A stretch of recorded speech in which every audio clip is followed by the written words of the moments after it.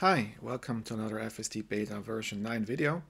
This is going to be a quick bit video on the first week of FSD Beta version 9. It's been a little bit more than a week now that I've been using it more or less daily in different scenarios, and I want to give you my thoughts on a couple of observations and experiences I've made, and also answer or try to answer the question, is it better than version 8? Which parts are better, and I'll try to show that using a couple of examples from different drives and situations. For me, the biggest issue I'm having or seeing right now is when it comes to crossing or merging into intersections, especially where there is not like a 90 degrees T-crossing angle, but intersections where the angle is, something like 120 degrees, just like in this example that we're looking at right now. So I'm approaching the stoplight here. You can see traffic coming in at maybe 35-40 miles an hour from the left, from about maybe 8 o'clock position.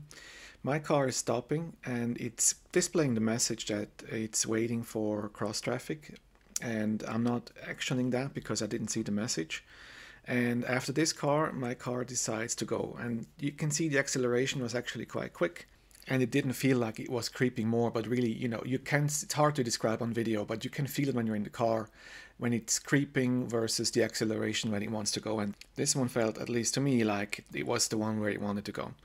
Now, this is an interesting point, and I think this is where the car's mind display that Elon Musk has been talking about will become much more important in the future, in the sense that there has to be a way of the car to communicate how the next step is going to look like, what the car's intention is to do next.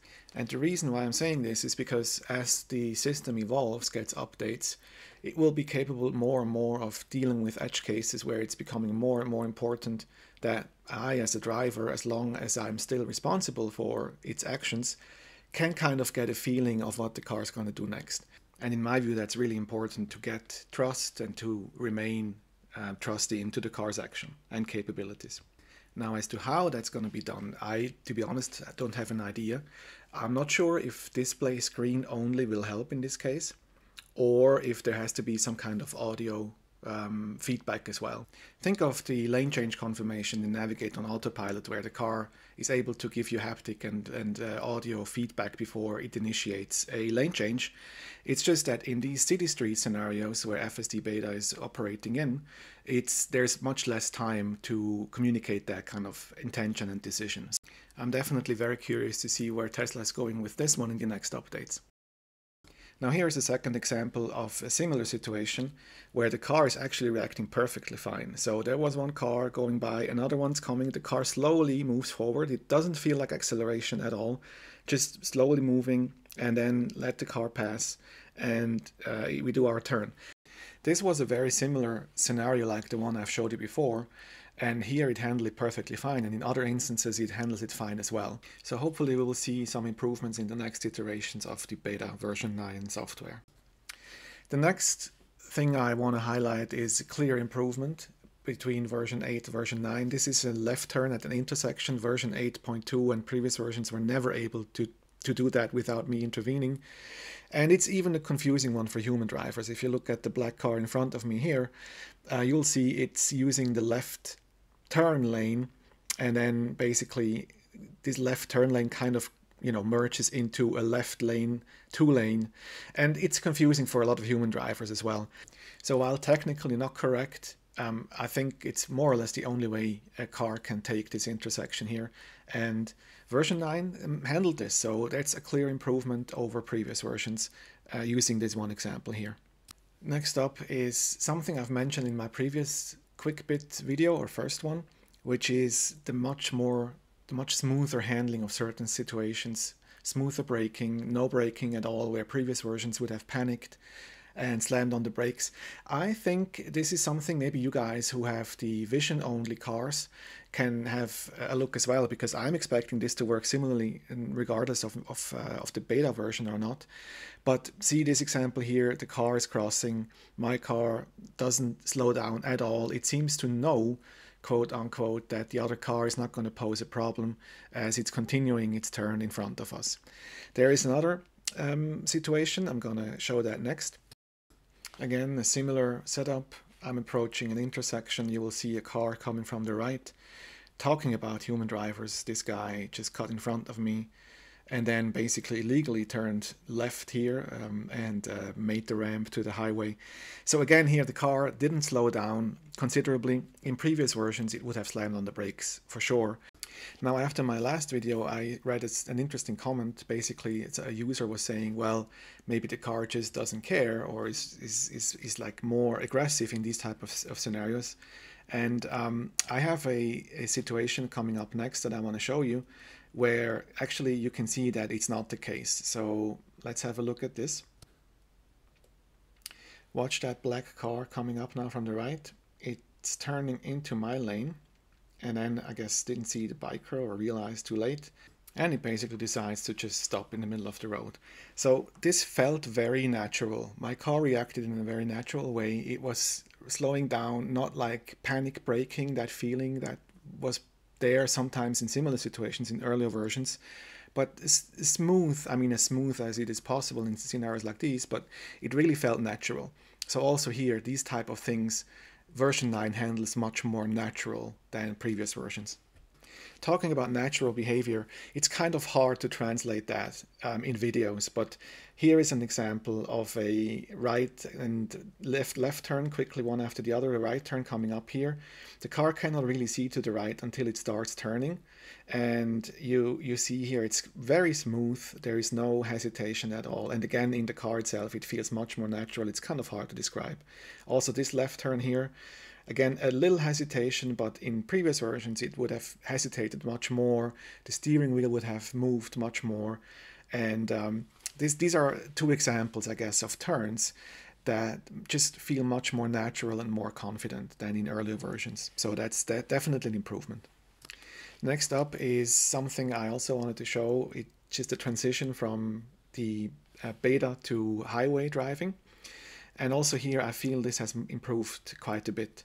So watch this on-ramp here, and we are picking up speed here. There's quite some traffic on the highway.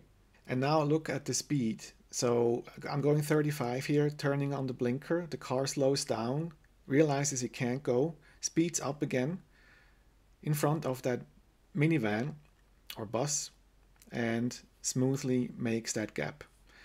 It's almost like it wanted to show off to that Model Y in front what it can do. But it's no, in all seriousness, this is really a really natural, very human move that it made there. And it's definitely something that the previous version I haven't experienced before. So also here, not a radical improvement, but just much more smoother, much more silky kind of maneuvers that the car is doing. Last but not least, one little bit here that maybe is not directly related to the beta version 9, but something that I found interesting that Andrej Karpathy in one of the talks he did recently, and I put a link to that talk in the video below in the description. If you're interested in machine learning and vision, AI, things like that, I definitely recommend watch that video. It has a lot of interesting pieces about Tesla's decision to remove radar and things like that in it. But Karpathy, in a specific section of that talk, was talking about the neural nets detecting objects even if they are occluded by something. And there was an example of some dust or whatever that the neural nets were able to kind of keep track of objects even though the cameras couldn't see it for a little while. And Karpathy mentioned this in the context of auto-labeling, so at the training side of things, not so much when the neural nets are working in the car. And I was curious to see how does that look like. And you can see here, that's one example of a car is blocking our view in front of us, and you can clearly see that the visualization at least kind of loses track of the cars turning in front of the car in front of me and only pick it up again once it's back in the visible area of the camera. So it doesn't look like this part that Karpathy has been talking about is already there in the cars itself. They seem to only be using that for training at the moment, but I totally expect that to become available in the cars in a future version as well. And I think it's important, not just for training, but you know, when the car has to make decisions to take into consideration, again, things like where does that car move most likely, even if the camera cannot see it for a couple of frames. So where does this leave us overall after 1 week of version 9?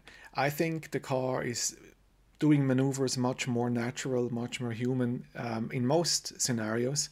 The biggest issue for me, as mentioned in the beginning, is this uncertainty when it comes to cross traffic, especially cross traffic with higher speed. So for that, I see two things. One is that the software needs to be able to detect this better or react better to these. And second, probably much more important looking into the future, is this communication with the driver to kind of improve that mind's car view, to communicate to the driver what the car is going to do next or not going to do next. So I think this is going to be very important, and again, curious to see where Tesla's going with that. So to me, version 9 is a very solid improvement over the previous versions, and I'm looking forward to future updates. If you've made it this far in the video, thank you very much for watching, and I'll see you next time. Bye bye.